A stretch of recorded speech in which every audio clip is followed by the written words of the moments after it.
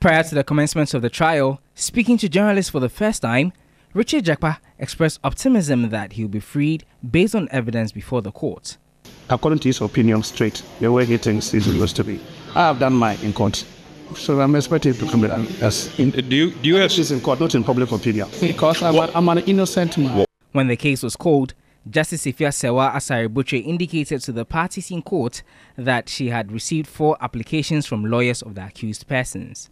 An application for stay of proceedings pending appeal, as well as an application for inquiry into the alleged conduct of the Attorney General and a mistrial by Dr. Attoforson's lawyers, an application for an order striking out charges against third accused Richard Jakpa, and an affidavit in support of the application by Jakpa by the former Deputy Finance Minister. Lead counsel for Richard Jakpa, Thaddeus Sori, filed a motion to oppose an earlier affidavit in opposition by a principal state attorney to the application to strike out charges against the third accused. He argued that the affidavit failed to disclose the source of the information in respect of the matters regarding Jakpa's conversation with the AG. But Godfrey Dame opposed. He insisted that the objections are unfounded and are without merit, adding that the manner in which the objection was raised defeats all requirements of fairness. The presiding judge indicated that she will give her ruling on the 4 applications before her on Thursday, June 6, and adjourn the trial. Speaking after the hearing,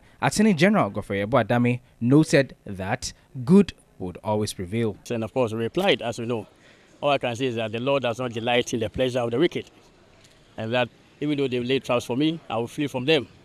And righteousness will always prevail over evil. But NDC Communications Officer Sami Jemfi had this to say. Serious averments have been made in court, not in the media, against him. He's been quick to deny them in the media. His spokesperson, Wilberforce. You understand? And the Deputy Attorney General have issued statements and granted interviews defending him. Now we come to court, you expect this Attorney General to swear an affidavit, to dispute these things, to provide counter evidence.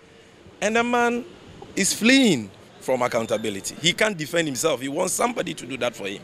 Well, we wait to see what the court's decision will be on all these matters. Lord Idwasari, TV3 News, Accra.